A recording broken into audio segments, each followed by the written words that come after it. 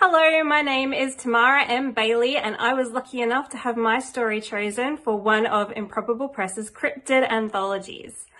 My story is called Ghosts in the Forest and it's part of the Blue anthology, which is coming out later this year, 2021. If you would like to pre-order those books, you can do so on Improbable Press's website, or you can go to the Australian version at Clan Destine Press. My story, obviously, set in Australia, you can tell from the accent, set in the Australian bush, and I'm going to read a little extract for you now, sort of in the middle of the story where the scary things start to happen with the drop bears. The distant scream of chainsaws had become a soundtrack of Bethany's day. She hadn't left her home, despite Samuel's worried suggestions. Perhaps it was a silly idea to stay, but she couldn't imagine existing in another space.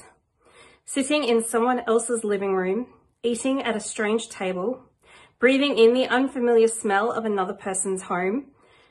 Besides, she wasn't going to let this thing, whatever it was, chase her away. Dusk gathered at the skirts of the sky. She locked the house up tight and checked the ceiling space with a torch. It was as she was preparing dinner that she happened to glance out the window and see it. The creature, the drop bear, was at the stone bird bath, lapping at the water. Bethany held still, watching. The beast must have been thirsty. It drank and drank. Blood from its fur stained the surface of the pool. When it finally lifted its head, the entire front of its body was matted and drenched.